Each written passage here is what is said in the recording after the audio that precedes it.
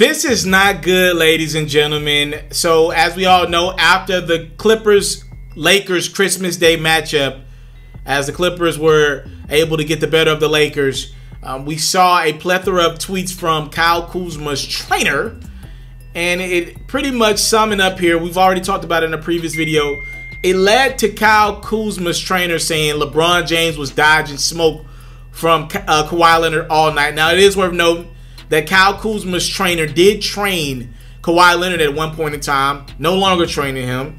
And he went on his Instagram story and unleashed some tweets in the direction of LeBron James as he was on vacation, saying LeBron wasn't putting in the work that Kawhi Leonard is putting into his game. And then Kyle Kuzma got on social media and seemingly responded to his trainer's tweets by saying, let's just call a spade, seemingly agreeing with his trainer, who said, yeah, LeBron was dodging smoke from Kawhi. Now, we found out via LeBron James that Kyle Kuzma did come to him the next day. I believe they were in Portland to take on the Trailblazers. And Kyle Kuzma did have his best game of the season against the Portland Trailblazers. LeBron had a good game as well.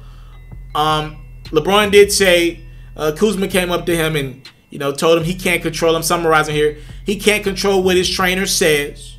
I don't know if Kyle Kuzma's fired the trainer. You probably got to fire your trainer after that. Also, to add some more to this story, Kyle Kuzma has deleted the tweet in which he said, let's call a spade a spade. Kyle Kuzma did say that the tweet was not pertaining to LeBron James. I don't believe that. I think that's a lie, a bold-faced lie. But it kind of culminates here. The first issue that we got in LA, at least off the court rather, right? Look, the Lakers, I believe, are one piece away from me calling them the favorites to win a championship. I thought the piece was Kyle Kuzma. I thought he'd be the third option. I'm high on Kyle Kuzma. I've been high on Kyle Kuzma since he got into the league. Watching Brandon Ingram and Lonzo Ball struggle to figure it out. I had always been a fan of Kyle Kuzma's game. I just thought the dude came out and balled, slept on, spent a significant amount of time in college, and he was much more mature than B.I. and Lonzo in the league, and Josh Hart as well. Thus far during the league, and I thought he was a guy that the Lakers could keep going forward. Even if the Lakers didn't get Anthony Davis, post LeBron, I was like, yo, Kyle Kuzma could be a star in this league one day. But I told y'all, if you go back and watch some of my videos, coming into the year, I said I don't like Kyle Kuzma headspace. I thought he came in with the wrong headspace. He had been on Instagram all summer with Instagram model chicks, and I was like, fine, do what you do. But generally speaking, these things go hand in hand. When you see a guy posting the Instagram models, and you can kind of see him, but I call it public figure land. He's a basketball player. He gets paid to play basketball. That's his main source of income. That's his number one occupation is to play basketball. When I see a guy start to make those posts about chicks and put the color in their hair, and he's living in LA, in my mind, I think, okay, he's starting to venture off into public figure land. In your bio on Instagram, you can label yourself a public figure. And I always say to people who don't got nothing else going, they call themselves public figures. And I was just kind of joking. I said, Kyle Kuzma started in the public figure land. I don't think he's going to have a great season with the Lakers. Truth be told, we're, 2-3 months into the season? Kyle Kuzma's been unhealthy for most of the season. And when he's been on the court, he's been fairly disappointing.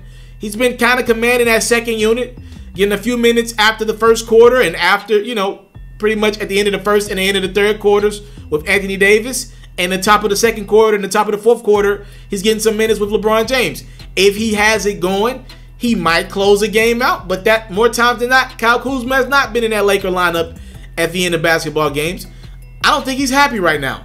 A tweet from Kyle Kuzma that I didn't like as the season started, as the Lakers exercised his option. I believe it's a $2 or $3 million option. He's still on a rookie deal.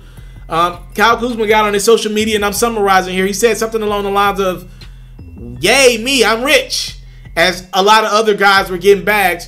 I didn't like that tweet from Kyle Kuzma. I thought he was out of line for saying that. Yeah, you are rich. $2-3 million put you in the top 1% in this country. I didn't like the sarcasm, the privilege, and his voice. With all that being said, I said, this dude's on the hot seat. Fast forward, the Lakers are off to an incredible start this year, but they can't beat the teams that will be around come end of May, top of June. The Clippers and the Milwaukee Bucks. They've lost to the Clippers twice, Bucks once. Might need to make one move at the deadline. Look up and down that Lakers roster. Not a lot of movable assets. You're going to trade Danny Green's contract? Maybe there's a little bit of value in Danny Green's contract if a team needs a shooter. Obviously, shooting is so valuable in the NBA. But at $15 million a clip, I doubt it. Kentavious Caldwell-Pope? No. Dwight Howard? Literally, the Lakers were able to steal him on the buyout market. I don't believe Dwight Howard is valuable to non-contending teams. Meaning he's playing hard for the Lakers, but I don't know if I would want him on another roster right now for a team that's not contending, meaning he didn't have a lot of trade value. Maybe there's a little bit of value in JaVale McGee, but you wouldn't trade an athletic big like that works well in that lineup. DeMarcus Cousins out with injury. Look up and down this roster. Rajon Rondo, not a lot of trade value. Not naming Anthony Davis or LeBron James. Who you going to make a move for? Avery Bradley? It's been injury prone. It's not a lot of guys you can make moves for. Maybe Alex Caruso has a little bit of value. Obviously, you moved a lot of your picks to get AD.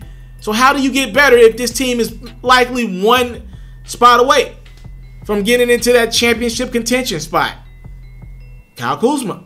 Go along with all this drama and all these little storylines with him behind the scenes not playing well. Guys know around the league that Kyle Kuzma can get a bucket if he's got the ball in his hands. And I think he's the only guy that could be valuable for the Lakers at the deadline, depending on what they're looking for. We'll see what's out there. Not a lot out there at the trade deadline. Usually you can kind of gauge the trade deadline based on the free agent market that's coming up. Obviously, last year it was a big free agent market. The trade deadline was crazy last year. Not a lot of talk around this trade deadline. We're in 2020 right now. You know, they pushed the trade deadline up before the All-Star game a couple years ago. Not a lot of names out there right now. So, I mean, I'm just putting it out there. It doesn't seem like it's going to be a hot trade deadline. But Kyle Kuzma might have just made his way out of LA. He is the piece that will go. If LeBron and AD are like, yo, we need something else to get better and beat the Clippers. We need somebody who's going to play some defense. If it takes Kyle Kuzma to get Andre Iguodala, I'd consider it. I obviously know Kuzma's better than Andre Iguodala, obviously, right? But Andre Iguodala is just hanging around in that LA area. And if he doesn't sign with the Lakers, he might go to the Clippers. So by default, if you're the Lakers, you got to be in the running for Iguodala's services because you don't want the team that's already likely better than you with a lot of good perimeter, borderline great perimeter defenders in Beverly, George, and Kawhi. You don't want them getting a fourth defender in Iguodala. So looking around like, yo, the Lakers might have to make a move. Kuzma maybe, and you trade him to Memphis for Iguodala and a pick, maybe, if Memphis is listening. So Jeff Green's going to be on the market. The Lakers got to do something, I believe, and I think it might be Kyle Kuzma. Bevied up them tweets, and that's bad, by the way. Those tweets it's not a great look for LeBron.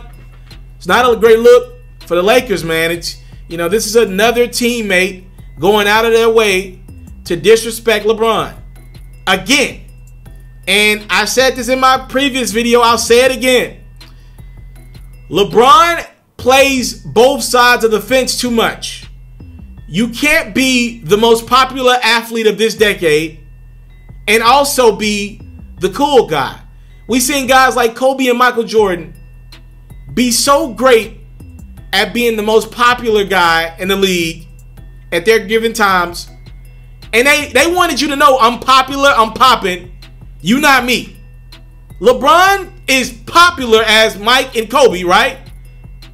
But he also wants you to like him. He doesn't want to be the villain. Kobe and Mike never cared about being the villain. And I think that creates this conundrum in the locker rooms because you got these teammates of LeBron's feeling like second-class citizens. With Kobe, he was the star of the room. LeBron wants to be one of the guys when he's the star of the room. It's been that way for his whole life.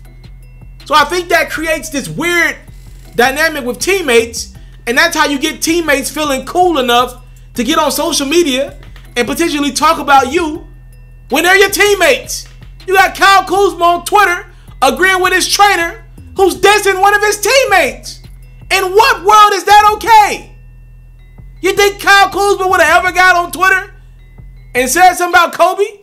You think Nick Young would have ever got on Twitter and said something about Kobe? You think Rick Fox would have ever got on social media and said something about Shaq? You think Scottie Pippen would have ever got on what was popular at the time? I have no idea. Social media wasn't a thing.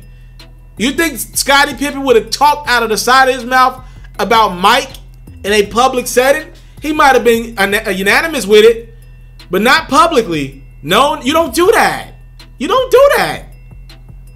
That's the dynamic that LeBron has created. And I think it might get Kuzma traded. I'm not 100% sure, but I would not be surprised. Y'all let me know in the comment box below. If you were the LA Lakers with the season that Kyle Kuzma has had thus far, would he be on a trading block for you? Let me know. I'm out. You into sports, we got you. NFL news, I got you. NBA news, NBA highlights, NBA full coverage, feature stories, all that great stuff, I got you. We even got a little bit of Madden and 2K mixed in. Subscribe to this platform, and I got you. More quality content on the way. Subscribe.